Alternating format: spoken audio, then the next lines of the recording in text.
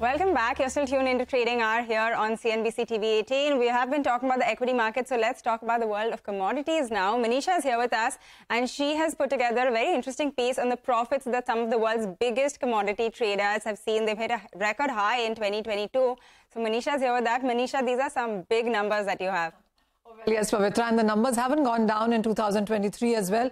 Pardon me. If you look at the first quarter of 2023, the numbers even now continue to be very strong. I mean, look at the kind of volatile moves we've seen in many of these commodities. So, well, yes, the profit margins have just about continued to go up. But this is the 2022 data where the global earnings for commodity trading companies has hit a record $115 billion. I mean, this is the highest by far. And I'll give you a comparison on what we've done in the previous year, and you'll understand on where these numbers stand at this point in time. So I'll start with Glencore, and we have seen the net income here go up by nearly 17.3 billion. Now, this is 3 times or threefold higher than 2021. I mean, that's the kind of work that they've done. And Glencore does agro and non-agro, both of these commodities.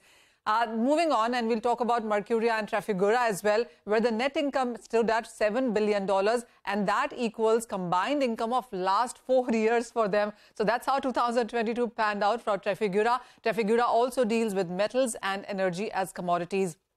Now, White Oil is by far the largest trader when you look at energy and crude oil there, and their turnover was $505 billion in the previous year as compared to $279 billion in 2021. So almost doubling of what we've seen in 1 year coming in from White Oil as well. Moving on, you also have Mercuria, where their net income was at $3 billion, double of $1.25 billion that they did in 2021. And as I said, the major commodities that have given them this income clearly has been gas, power, electricity, crude oil. This is where we saw the major movements coming in from, and not forgetting carbon trading, because this is another one which saw very huge trading volumes coming in from Europe and China and US as well. Well, the reasons that you saw huge volatility in commodities was, one, it was Russia-Ukraine war that already led to a lot of supply concerns into the market, and the speculative long positions continued to gain up. There has been extreme volatility in energy markets. In a span of day or 24 hours, we saw the crude oil prices move anywhere between $3 to $7 in matter of a day, and that is what led to profits as well.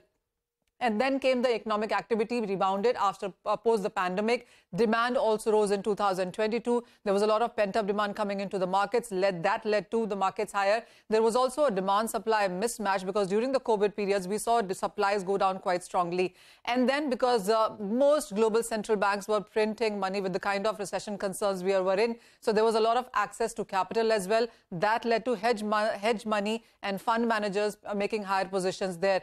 Energy transactions is another thing that led to a lot of buying in metals and crude, where we saw all-time highs, by the way, coming in for coal and various ferrous and non-ferrous metals. Markets do believe that the fundamentals are not solved yet. We still are looking at recession concerns. We still are looking at lower supplies. Demand from China is expected to go higher. And even as you wouldn't see a repeat performance of what we saw in 2022, but the belief is that the high volatility in commodities will just about continue, and many of these companies are looking at making further profits. Phenomenal numbers, Manisha. Thank you very much for highlighting that. Need to slip into a short break. We'll come back, discuss market technicals. Rahul Mohinder.